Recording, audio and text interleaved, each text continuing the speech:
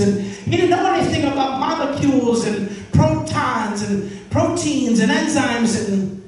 But he saw this spiraling ladder, and the ancient Jewish Pharisees, the ancient Hebrews, they had this teaching, and most of it was in the mystic side of Judaism. But they had this teaching of the spiraling case that led to heaven. What was the spiraling case? What was the spiraling ladder that Jacob saw?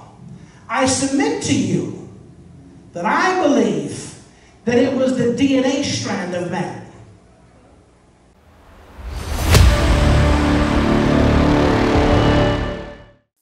Father, we ask you today to anoint me in these lips of clay to speak forth your word with accuracy, with excellency, and with boldness. We thank you that as we engage souls, we understand that we stir up the demonic realm, Father God. As we teach on deliverance and demons and demonology and expose the works of darkness, we know that we stir up a hornet's nest, Father God. So we come against and bind in advance every demon power in Jesus' name. Every spirit of sleepiness type, we break his power in Jesus' name. Every spirit of distraction, we break his power. Every spirit of confusion, every spirit that tries to twist in the air words and meanings, we bind them in advance in the name of Jesus.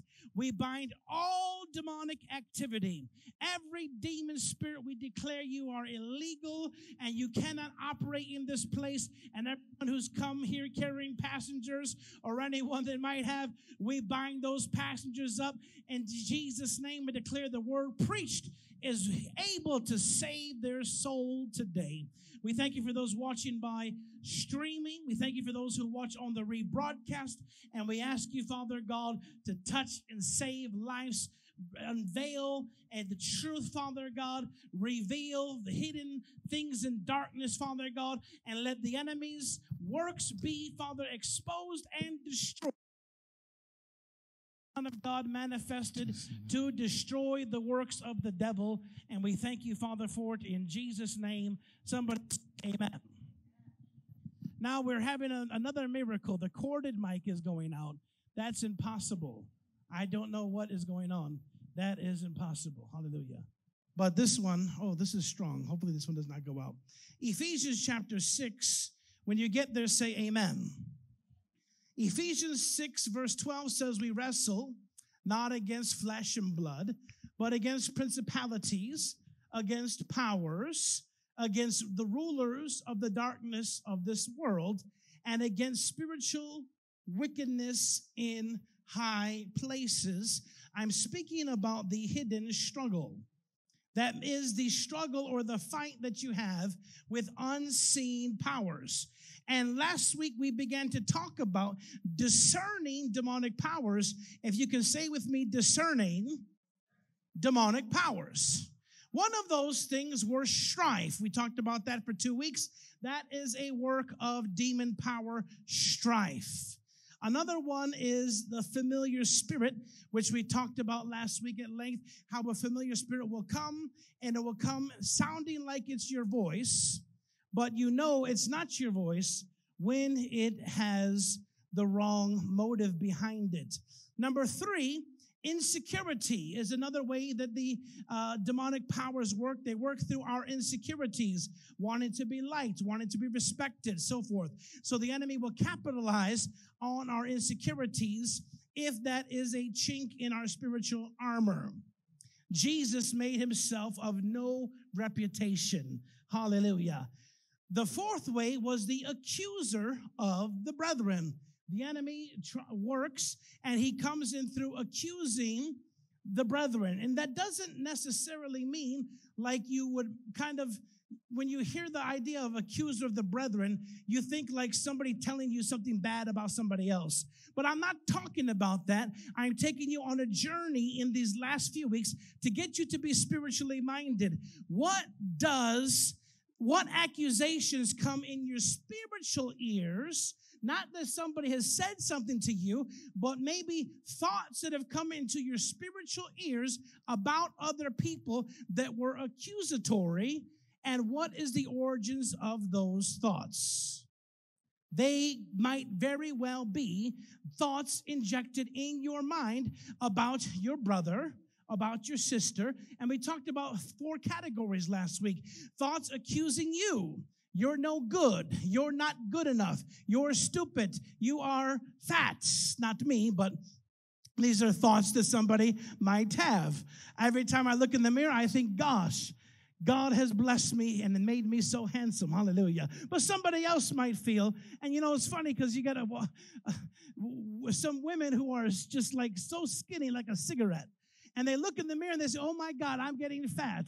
Well, that's an accusing spirit, something accusing them in their mind. There's also an accusing spirit that operates to accuse your spouse. Oh, you know, your spouse or your so-and-so, like I told you last week in my testimony, I thought my wife just wanted a green card. And she thought that I just wanted a red card, a Chinese card. And, you know, so we kind of had these thoughts early on in our marriage. She doesn't really love you because, she was trying to tell me what to eat, what not to eat. And before we were dating, she never told me that. And I thought she's trying to control me, tell me what to eat. She just doesn't love me anymore. Then one of my friends told me, no, she's telling you what to eat because she loves you. She wants you to live long. And then I said, oh, now when she tells me, don't eat that, I feel loved. And I just hide the chips under the table. Hallelujah. But I feel loved. Amen. Accusing your spouse. Somebody say accusing. Accusing your leaders. And we talked about a great book called The Bait of Satan. And we talked about how this man of God, well, what was his name? John Bevere was angry at his pastor, Pastor Benny Hinn, because Benny Hinn told him, I want you to put on this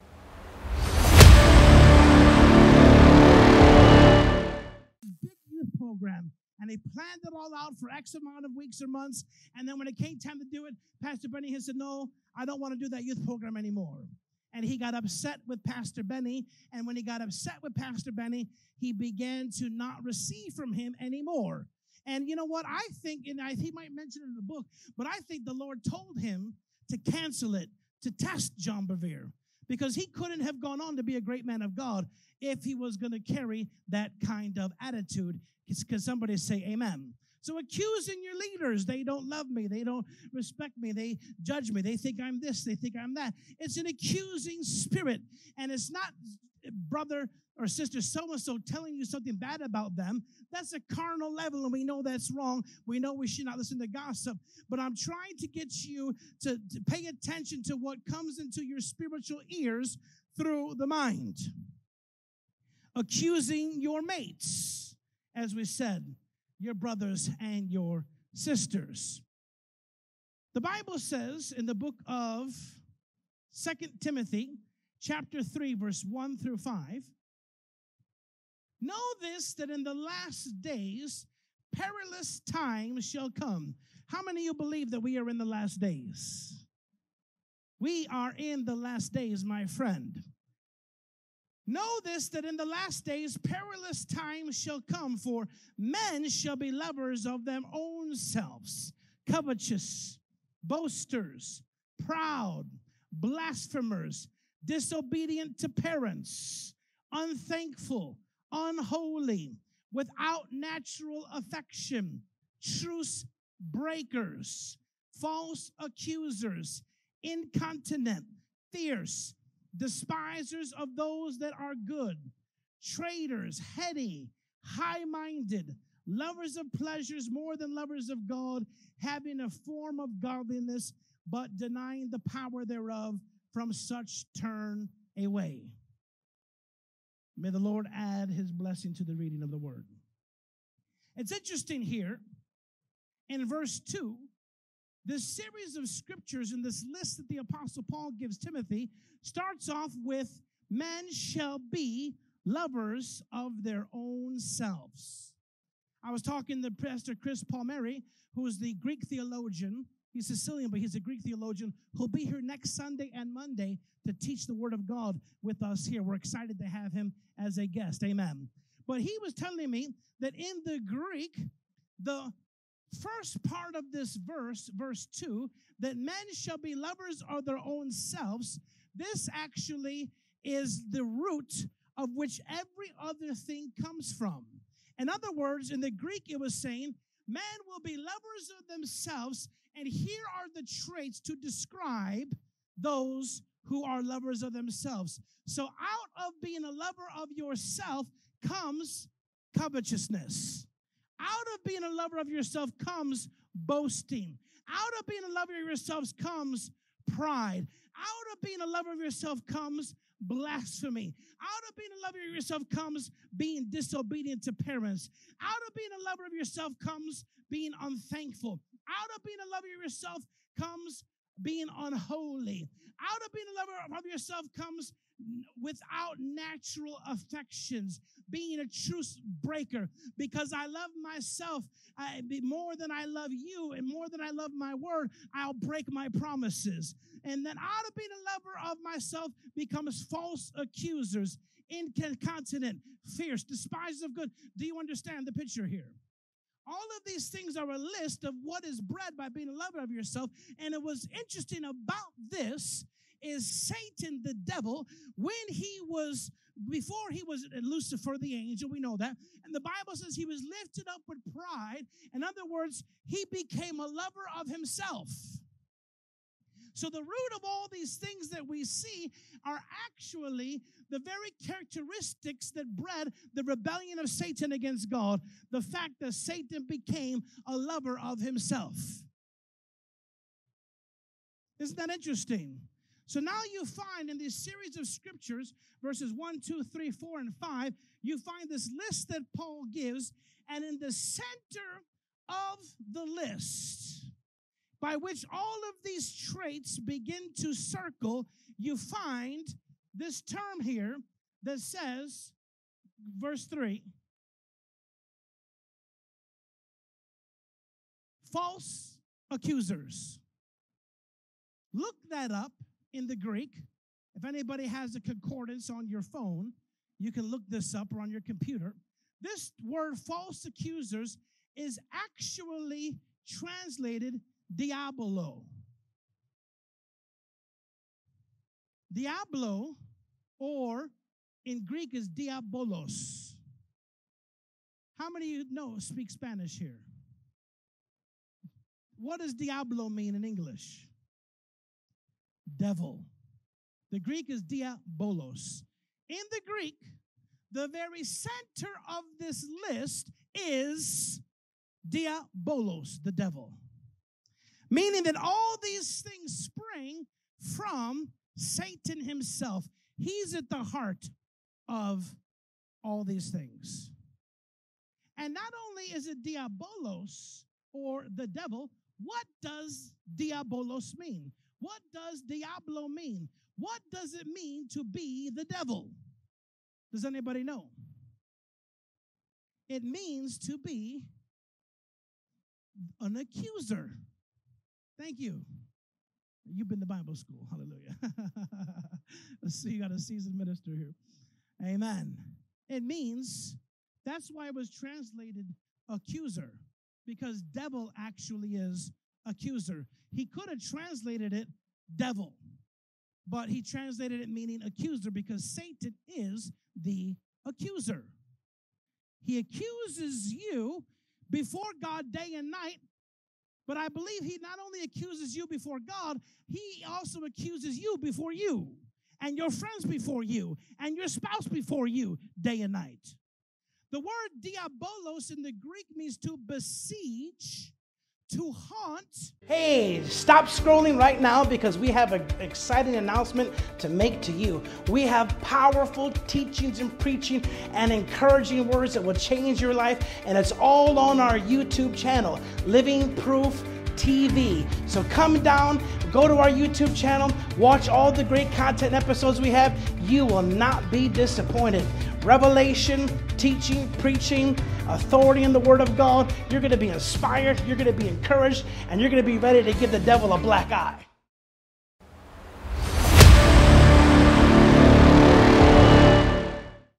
Too hard to be fixed on a single idea. So-and-so don't like me. So-and-so don't like me. So-and-so don't like me. So-and-so don't think I'm not good enough. So-and-so thinks I'm this. So-and-so is whatever. Fill in the blanks. Amen. Say fill in the blanks. Fixed on a single haunting idea and to an unreasonable degree. How do you know it's the devil?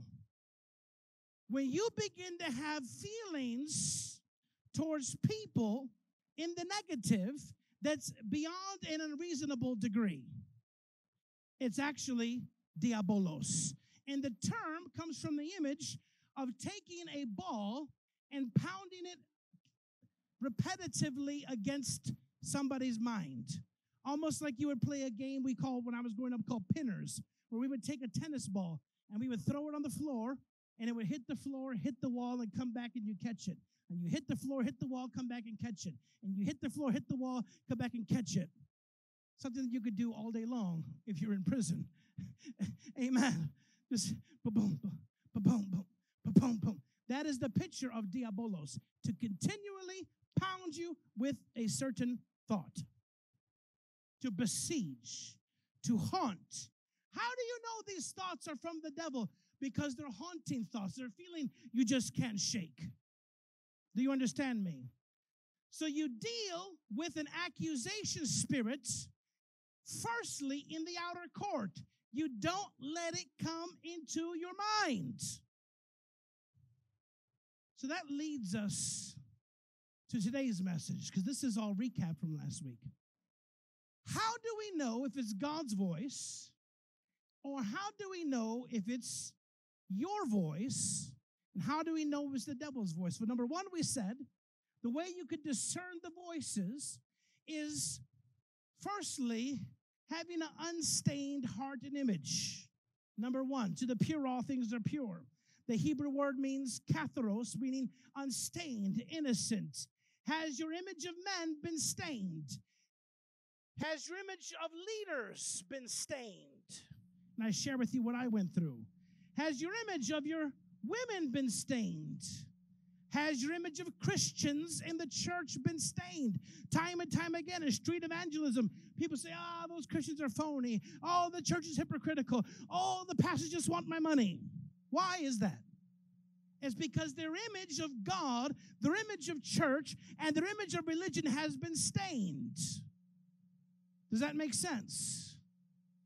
So what are other ways our image can be stained? Could be stained in multiple areas. So how do we discern these voices that come to us? Well, we said last week that an untainted heart always assumes the best about people. Let's take a look here at a certain segment of verses. Amen. Chapter 13, verse 5. And I'm going to read it actually in the Amplified. It says in verse 5 of chapter 13, love is not rude. It's not self-seeking. It's not provoked. You can't provoke somebody who's full of love. It's not overly sensitive or easily angered.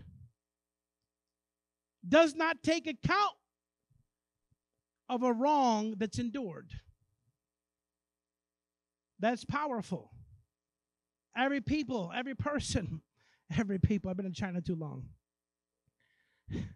Every person has a tendency to count up how many things you've done wrong. But love does not count them. It says it does not rejoice at injustice, but rejoices when right and truth prevail. Love doesn't say when so-and-so gets what they deserve, it doesn't say, well, thank God they got what they deserved. Love doesn't rejoice when things like that happen. Love always wants healing and restoration. Amen. Verse 7, love bears all things, regardless of what comes. Say, regardless of what comes. This is the Amplified version, and I encourage you to memorize this in the Amplified. Love bears or puts up with all things. Say all things. Regardless of what comes. It believes all things, looking for the best in each person. It hopes all things. Yeah, he might have said that, but I hope he meant this. Amen. Yesterday, no one showed up for evangelism. And I said, I'm going to just, out of my nature, I said, maybe everybody forgot. And somebody said, no, they didn't forget. They heard the announcements on Wednesday. I said, no, maybe they did. Why? Because my autopilot is to just believe the best. Amen. Love believes and hopes the best in every situation. My wife told me before we started to marry, I saw her at my job. I thought she was beautiful. And I said, would you like to go out to eat on Friday night? She said, oh, I'm busy Friday. I said, okay. How about next week I came by? I said, how about Saturday? What are you doing? She said, oh, I'm doing overtime. I said, okay.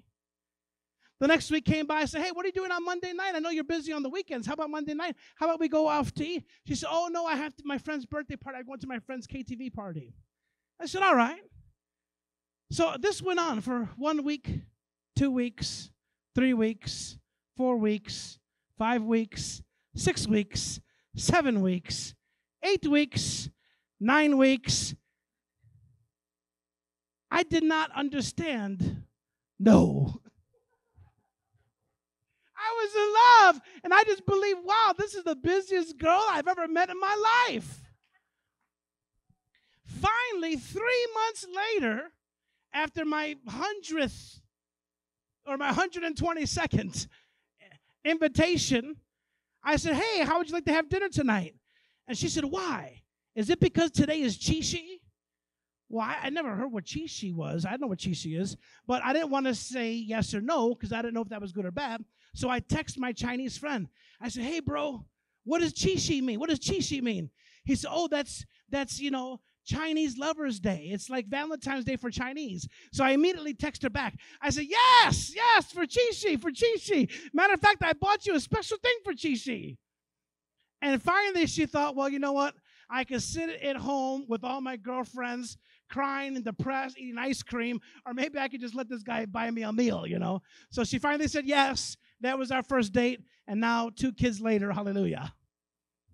Amen. Let's give God a hand clap for that, amen. But yeah, I didn't understand, no. I didn't know it was just, that was not even in the stratosphere of my imagination because I was in love, hallelujah. Amen. Hey, we got a witness back there. Hallelujah. Amen. So now it gets a bit confusing because if I just have to believe the best about everybody, how do I discern what's God's voice and what's the devil's voice? What if God's warning me? If I believe the best and I hope the best and my thoughts are all pure towards people, and how do I discern negative situations? Praise the Lord. Bishop Joseph Castillo here on the headquarters, the world headquarters of All Nations International Fellowship. And here we have just purchased this property.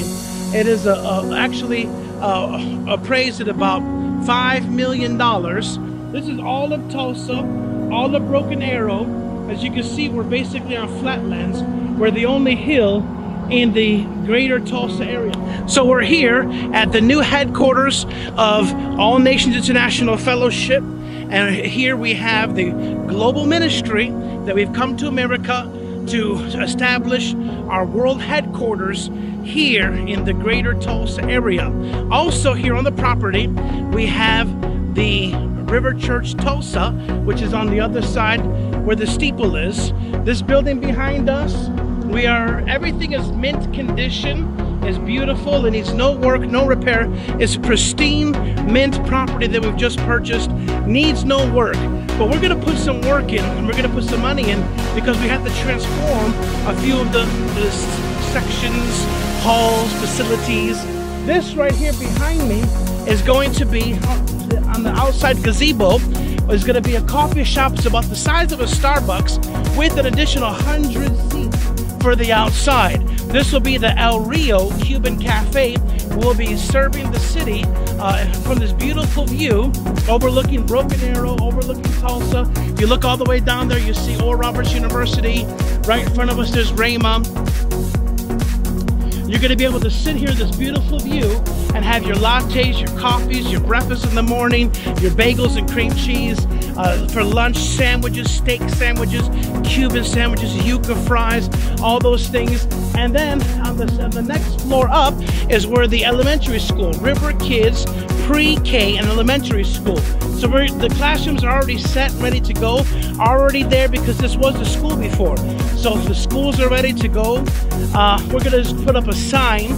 So we're going to need to raise a few grand, maybe $15,000 to put up several signs.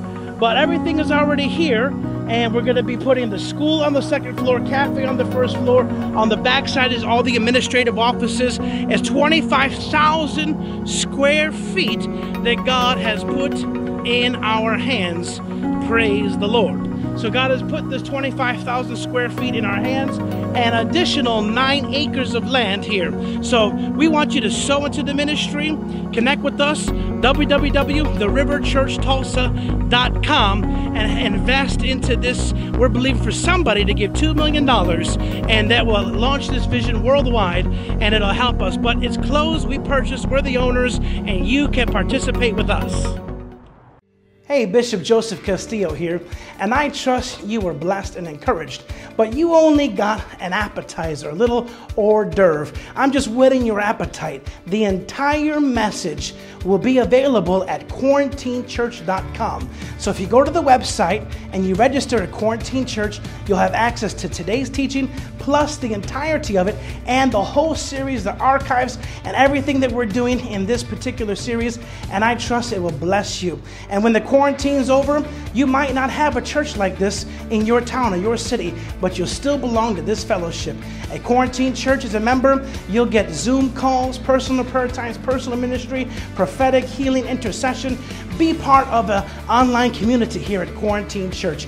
And we're going to be posting new videos constantly, every day, every couple of days, whatever. That's going to all be on YouTube. So make sure you subscribe and click the little bell icon there. So this way you'll get a jingle or a message every time we upload a new video. Thanks for watching. I trust you're blessed. I love you. I wanna show love and power, to show His mercy and grace, to conquer the nation, declaring His praise, igniting revival with